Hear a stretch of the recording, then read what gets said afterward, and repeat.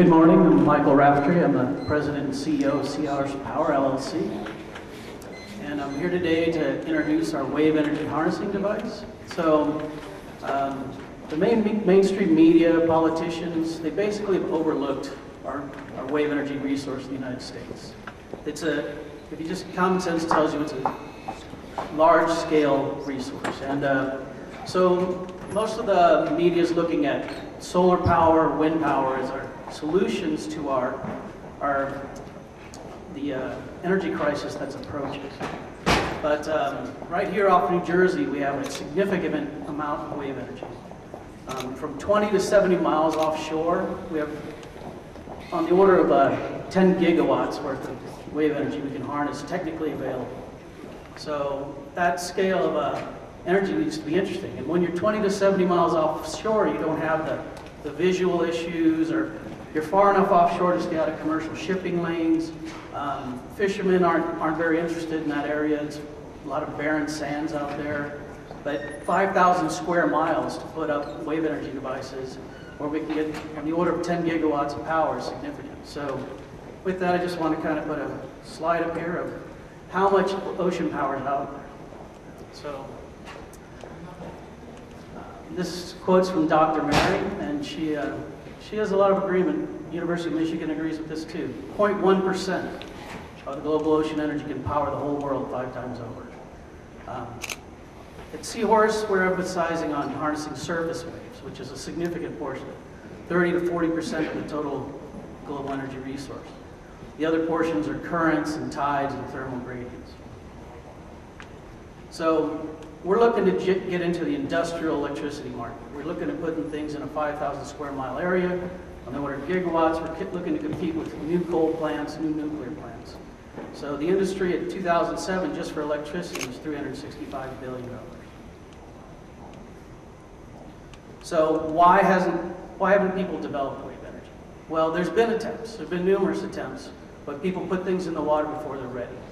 There's been 3 significant sinkings in the industry. The United Kingdom's leading a lot of this research, but in 1996, the WaveGen Osprey, before it generated 1 watt of power, sank. So we've learned lessons from survivability is paramount in this industry. Once we build something to survive, we have plenty of power available. So what we've done is we basically came up with a simple solution. At Seahorse, we took existing barges, standard barge, 100 feet by 40 feet wide, and we modified it with integrated wave power takeoff. So the barge we designed can be lowered to the sea floor. It's a submersible barge. We fill compartments with foam, so even if all the compartments flood, the barge is still buoyant. And it can, during big storms, large wave periods, we can lower the barge near the sea floor for safety. But in mild and moderate conditions, we raise the barge up near the surface. It turns out wave energy is a lot easier to concentrate than solar or wind energy. We also have we've designed an energy storage capability. So we use what's called hydraulic accumulators, or just big cylinders, compressed gas. We have 240 cylinders on this barge. That equates to, at 3,000 psi, it's 100 kilowatt hours of energy storage. So because we can concentrate waves over our platform, it lets us triple the wave energy density hitting a surface flow. So what that does essentially is make our cost per kilowatt hour over a life cycle 1/3 of existing wave devices. So we compete head to head with onshore wind. And if you look at onshore wind, the big places for onshore wind in the Midwest. So in the Midwest, you can have 1,000 square miles of wind turbines and not interrupt a lot of views or houses. But you have to take that electricity 1,000 miles to get to load centers like New Jersey or New York. We're looking to put in 20 to 70 miles offshore, a lot shorter power cable distance. And actually, solar is still very expensive over a life cycle, and offshore wind is still fairly expensive. So here's our R&D progress. We've proven with scale models that we can focus this wave power. You should be asking yourself, how can you possibly triple the wave power over existing systems? Well, we basically took designs from the oil industry, submerged, semi-submersible platforms, and tension platforms, and we determined that a near-surface platform is a very effective method of focusing wave energy. So what you see in this image is a a submerged tension leg platform that's focusing wave power onto a surface float. The accelerations and velocities on this float are 3 to 4 times greater than you could ever get from a just naturally occurring wave. But to tune that wave in an array of devices, we don't want the wave to break like it was in the last image. So an ideal wave tuning and focusing will triple the wave power and speed of the buoy, but we won't break the wave. So our technology design features is basically, as I mentioned, is a barge. The barge you see in this image, during mild and moderate waves, we raise the barge up near those floats and concentrate the wave power onto the floats. And then in storms or extreme seas, we lower the barge down near the seafloor to minimize the anchor loading on the platform. As I mentioned, we have compressed gas energy storage. So for our sales models, we think with this wave concentrating ability that we can demand 10% license agreements with this kind of leverage. We are the only company interested in the East Coast right now. The average wave power off the East Coast is 7 kilowatts per meter wave crest. Existing first generation companies aren't even interested unless there's 20 kilowatts per meter wave crest. We're looking to partner with big oil companies and operators like Transocean, National Oil, Varco. And if we can get 12 cents a kilowatt hour, that equates to $1 for every watt you have per year. So if you have a megawatt system, when you're producing a megawatt, you generate over $1 million of revenue per year at that sales price. And of course, we're going to leverage our carbon credits.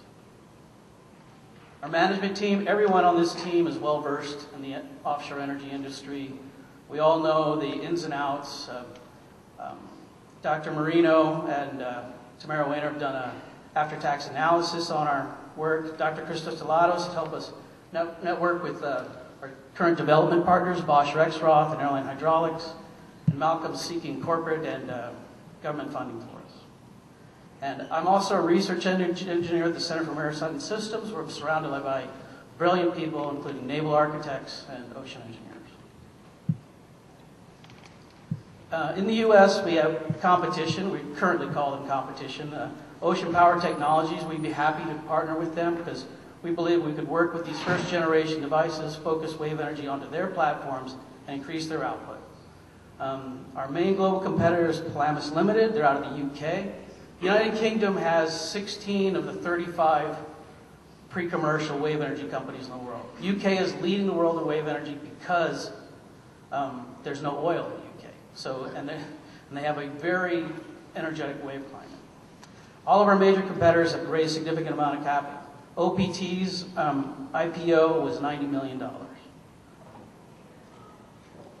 So in summary, here's what our industry, the bleeding edge is passing. OPT has pilot projects in, Palamis has had pilot projects in the water, they're learning lessons, and we're learning from their lessons. We learn from their mistakes, why their hydraulic pistons fail, why they sink. So we took their lessons and we're improving on them. We still know that survivability is paramount and efficiency is critical. In our business, we have 2 filed patent applications. I worked very diligently with the members of GT Law, appreciate their help a lot. I think we wrote 2 extremely rigorous patents, and we have support from the Center for Maritime Systems, and we have a winning team of engineering and business experts. Our going forward strategy, we'd like to accumulate $7.5 million to build out a full-scale prototype, 100 feet long by 40 feet wide, and test it in our local waters here in New Jersey. Here's my contact information. If you have any questions about wave energy or Seahorse Power in general, please contact me. Thank you.